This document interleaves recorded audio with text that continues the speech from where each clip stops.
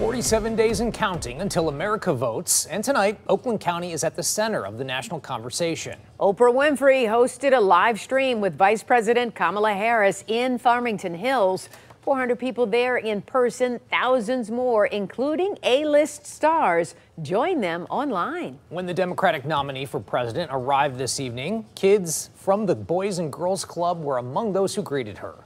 7 News Detroit reporter Brett Cast is following the vice president's visit.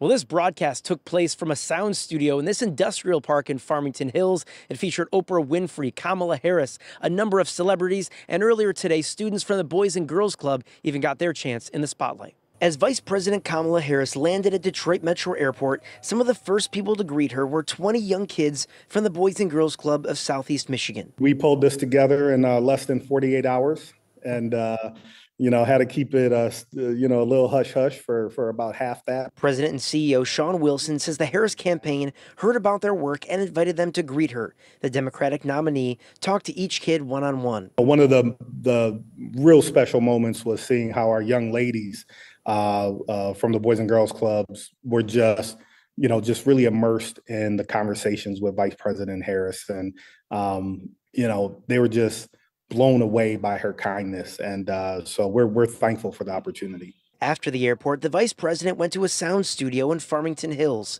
which was surrounded by intense security and more than 40 police vehicles. While inside, Harris and Oprah Winfrey broadcast a live stream event coined Unite for America. There's so much at stake in this election.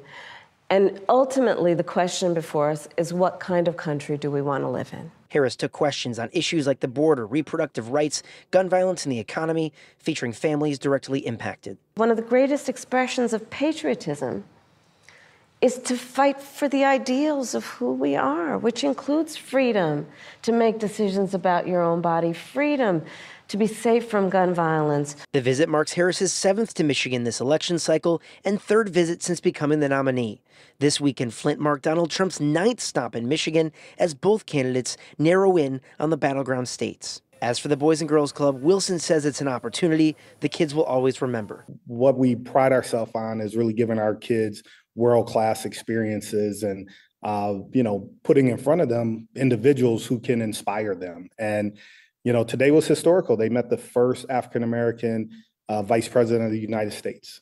That's pretty powerful. In less than 24 hours after this ended, Harris will be in another battleground state, Wisconsin, for a rally in Madison. In Farmington Hills, I'm Brett Cast, 7 News, Detroit.